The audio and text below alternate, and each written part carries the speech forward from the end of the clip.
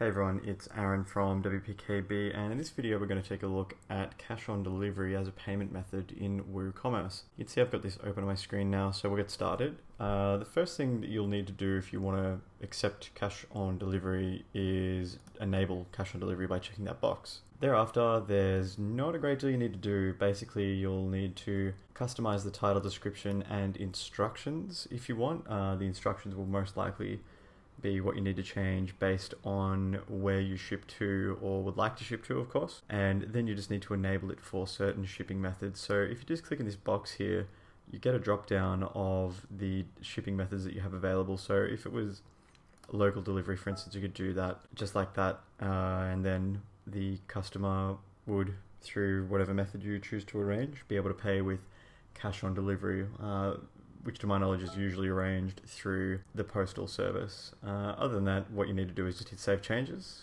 If you have any questions about what we've done in this video, please feel free to ask in the comments below. And if you've enjoyed the video, please hit subscribe for more.